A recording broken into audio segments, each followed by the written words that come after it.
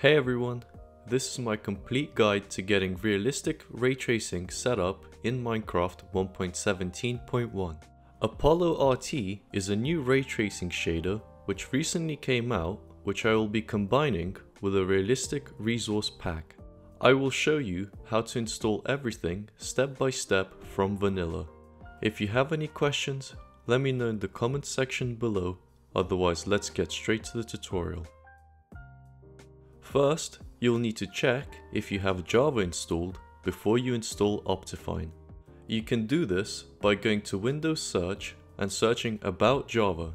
If it doesn't appear, you will need to install it from the link I have left in the description.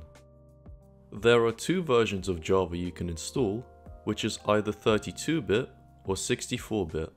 You can check which one you need by searching About Your PC in Windows Search.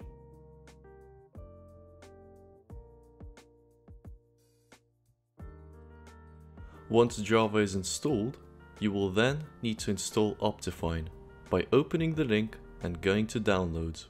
Select and download the latest version, which is 1.17.1 for me, and open the file. If you can't open the file, try running jarfix to fix the issue. I will leave a link for it in the description. Optifine should locate your game folder automatically. Just click Install and close the window.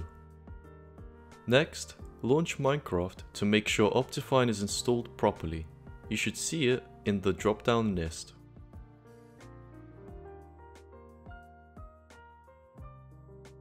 Now to get Apollo RT installed, you will need to go to the Patreon link and download it. Once it's downloaded, drag and drop it to your desktop. If you're using a different browser, it will be in your Downloads folder. Then, you will need to download the rotrBLOCKS texture pack by opening the CurseForge link and downloading the latest version. Drag and drop it to your desktop as well. Now go back into the game, go to Options, Video Settings, Shaders, and open the Shaders folder. Then just drag and drop the Apollo RT file into the folder. Open the game and click on the shaders to enable them.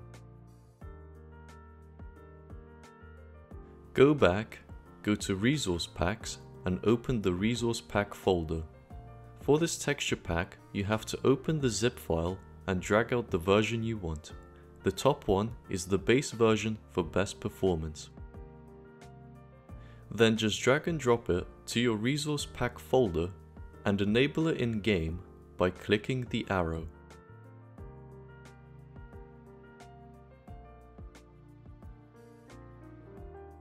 Now both the shader and texture pack should be installed. Head back into the game to check if it's installed. And that's it. If you found this useful, leave a like and a sub, otherwise thanks for watching.